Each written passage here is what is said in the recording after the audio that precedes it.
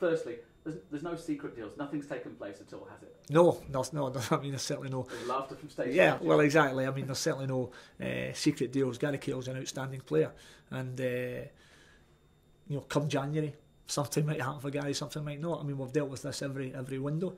I think the reason it is a story again, or certainly will be, is because of obviously the contractual situation. But what's got to happen at this moment in time is Gary has to remain focused, as he's always done.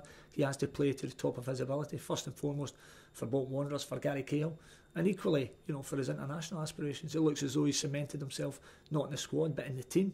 And if he wants to be in those Euro Championships, and if he wants, elite clubs to be clamouring after him, he has to perform at a very high level. And Gary knows that he's more than capable of doing it, as he has done.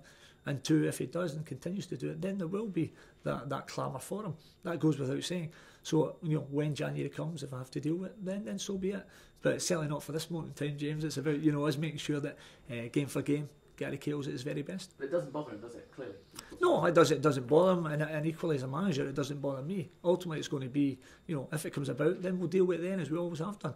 We've always been very open, we've always been very transparent with anybody that had any questions to ask. We've answered them honestly, we've never been evasive in any form, and we'll continue to be that way. Difficult game against Everton. They've had a similar run of fixtures that you had, and similar results from that. It does prove that the point you're making, that the elite team is just not easy. And anyone's going to struggle against some of the people at the top of the Premier League. Well, I think we accept. If you're able to spend that sort of finance, 300 million, whatever, building teams, and even the ones round about at 100 million here and there, then you're going to have very good players, world class players at their disposal, and good luck to them in doing that.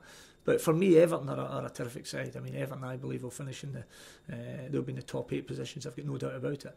They have, regardless of people saying what they've not spent, they have ready-made, top players at a football club. The Fellinis and the Sahas and the Cahills, and I mean, these are top players in anybody, in any team in the league. So we know we have to be ready for that, and we will be. And it'll be, it's always a great game against Everton anyway, because it's two very committed teams going all out to win. A similar blueprint to what you'd like to kind of aspire to. I mean, he's a little bit further down the road because he's been in the Premier League a little bit longer, but similar route.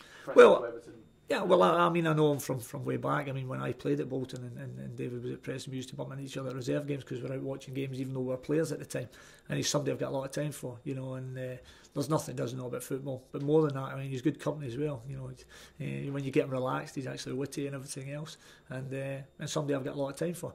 But again, we know that there's both two very good teams, two teams that want points for their own agenda, and we have to make sure that we get them for ours. Bottom line is, it looks pretty good if you can get a back-to-back home win, doesn't it? That's the value of what you did against Stoke. Yeah, I think that's the if there is a frustration, that's what it's been, that we've not put two back-to-back wins together. We had a chance last week at West Brom, and all of a sudden you have to start again afresh, and that's what we have to do. But we have to make sure we're at our best, because as I said before, it's a tough game every week in the Battle of the Premier League, regardless of who you're playing. And the fact that it's Everton with their quality, then we know, as I say, it's a tough game, but one we're ready for, one we're looking forward to. As I say, we have to go and get atmosphere at the Reebok again.